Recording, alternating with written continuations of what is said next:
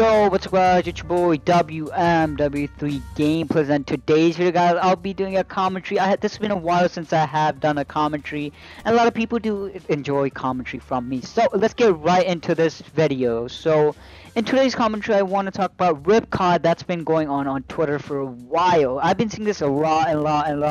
I saw it trending as well, saying hashtag R.I.P card, and I want to give a personal thought about why people are saying hashtag R.I.P card. Basically, there was a new Battlefield game that was shown, and people wanted boots in the ground. So Infinite Warfare trailer has like a lot of dislikes because they're seeing jetpacks. People don't want to see jetpacks.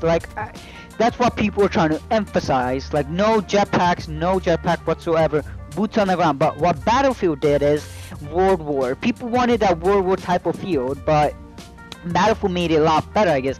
There's like horses, old fighting plane, old guns. Like, a lot of people like that, and the trailer has a massive support, and like a lot of people really love what Battlefield did. And the other hand, people are disliking COD's Infinite Warfare's trailer. Basically, it's like the top 10 most disliked video on YouTube till this day. So that says a lot. That says a lot for a game that's coming out in the future, and that's why people are saying R.I.P card.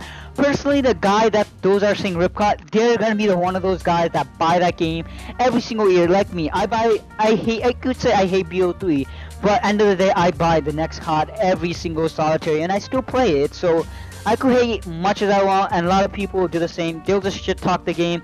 End of the day, you're gonna buy that game either way. So I don't understand why people are saying R.I.P card. If you're a COD fan, you'll buy Call of Duty Infinite Warfare. If you don't like that jetpacking stuff, you buy or remastered. Like, whatever preference you want, that's what you get. And I personally do like the Battlefield trailer. I will be definitely picking Battlefield 1 or World War 1, whatever it's called. So I want to thank you guys for watching as usual. It's your boy WMW3 Gameplays. I'm out here, guys. Peace. Hope you guys have a wonderful Mother's Day, and hope you have fun on a Sunday. Thank you.